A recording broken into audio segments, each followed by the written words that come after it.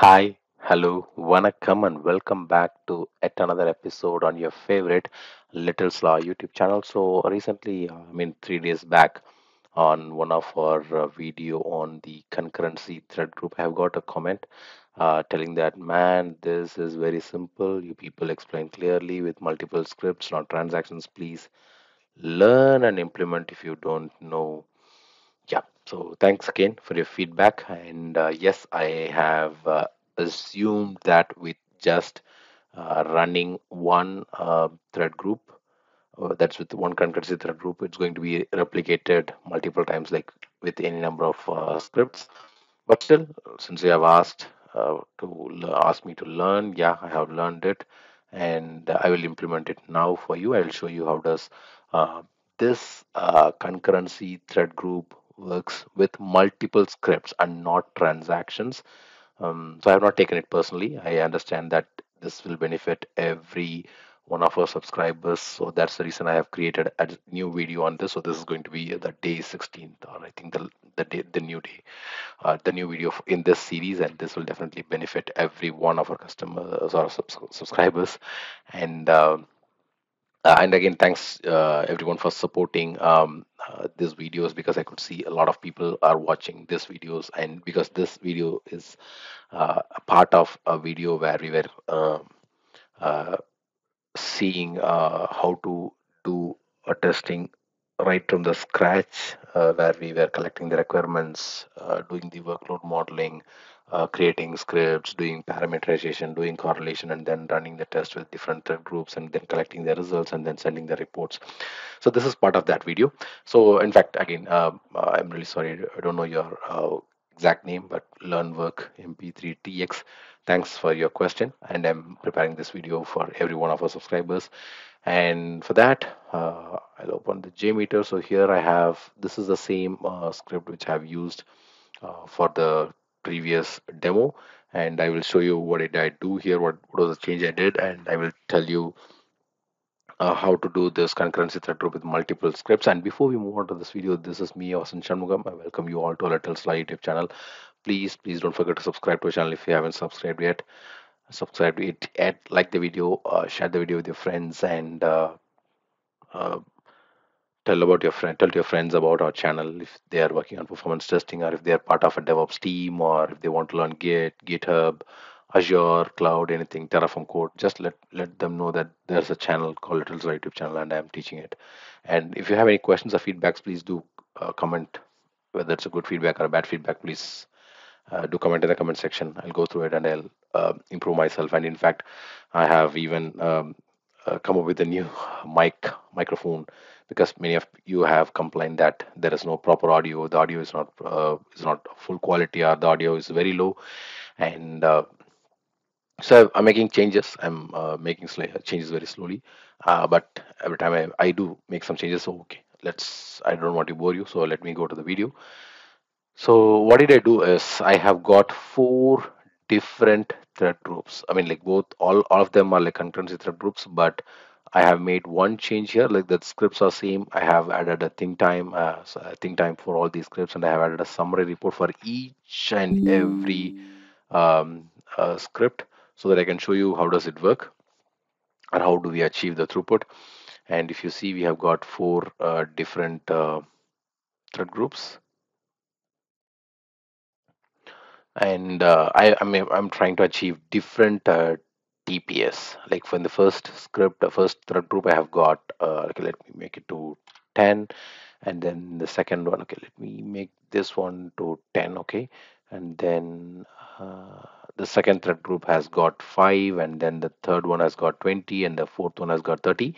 But one thing here we have to note down is, like, I've added a ramp up time of 1 minute, which is like all the users will be ramped up in the very first minute, and then it's just a one step count, so everybody will be ramped up in the same time, and then it'll run for 2 minutes, which is like the steady state.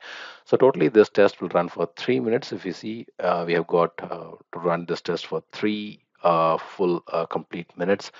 And same is the case for all the thread groups, but the target concurrency is like quite different, but the duration of the test is going to be same, which is like for 3 minutes. because I just want to show you how does it work, and I do not want you people to wait for a long time. So that's the reason I have just shredded the runtime. But we are going to achieve what we expected here. And apart from that, I have not made any other changes. It's just going to be the same concurrency thread group across all the for all the scripts, and everything is going to be same. So let me start the test here, and we'll meet at the end of the test, and I'll show you what did we achieved. And before that, I'll show you one more thing. So we have got 10 plus 5, 15, and another 20, which is 35, and then another 30 at the last. So we have got 65 users. So we have got 65 threads running out of total 66. And okay, so I'll just show you at the end of the test what happened and how many throughput we achieved and how many iterations we have achieved. So just wait for a few more seconds to see the results of this test. So now the test has successfully completed, and let me take you through the summary report. So here, if you see on the top, let me just filter the, yeah.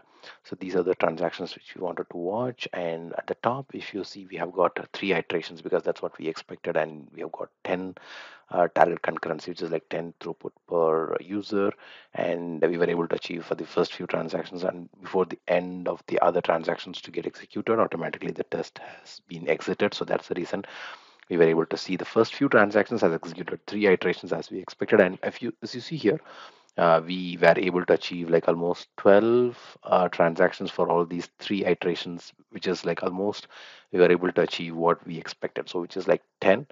And this is like almost like 20% of response time, which is like quite higher. And if we were able to achieve a lengthy test, then at that point of time we will be able to achieve the exact number, which is like almost like if we wanted to achieve like 10 uh, target concurrency, we will be achieving like almost 10.2 or 10.3. And if you see, since we were able to achieve only two, that's the reason the throughput shows a little bit higher. But if we were able to achieve three, automatically the throughput will be almost exactly what we want to achieve. So that is for the very first concurrency thread group, which is like for the 10 target concurrency. And then when we move on to the second one, which is like for the 5, and then it is almost same here. So if you see for the very first few transactions, it is like three iterations for these and then two iterations for the rest of the transactions. And the same here in the throughput as well, like we were able to achieve close to what we wanted to achieve, like 5, which is like here 6. And all these are for the three iteration transactions. And for the two iteration transactions, it's quite high because we were not able to achieve the exact expected one. And like I said, if we were able to achieve run a long, lengthier test, then the throughput will be almost same, will be almost similar to what we wanted to achieve. And moving on to the third concurrency thread group, we wanted to achieve 20. And moving to the samples, we were able to run for almost most of the transactions like three iterations, and for the few last, it's like two iterations. And the same is the case here. We wanted to achieve 20, and we have achieved like almost like 25.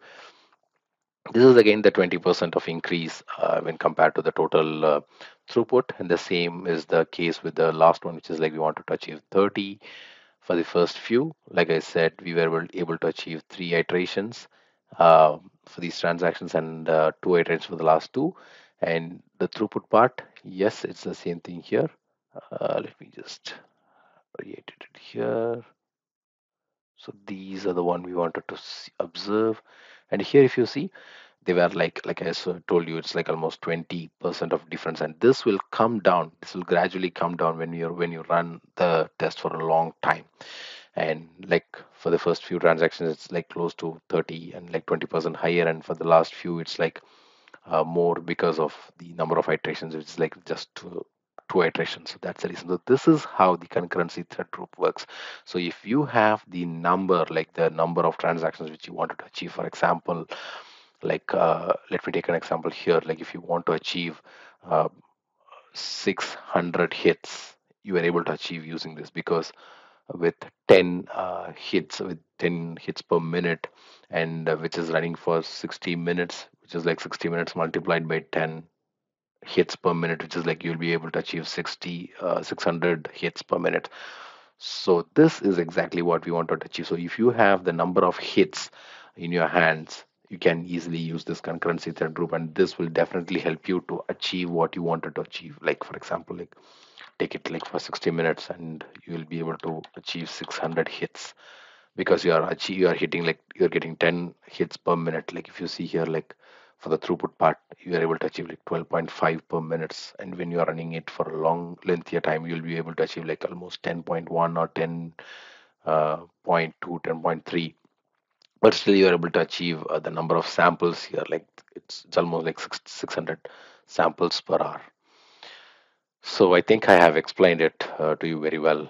I was able to learn it, and I was able to implement it with multiple scripts and not transactions. And I believe this video will be very helpful to you. So until I meet you in another interesting video, it's bye bye from Vasan Shanmugam on your favorite Little Sly YouTube channel. Please don't forget to subscribe to our channel, like and share the video with your friends. Bye bye.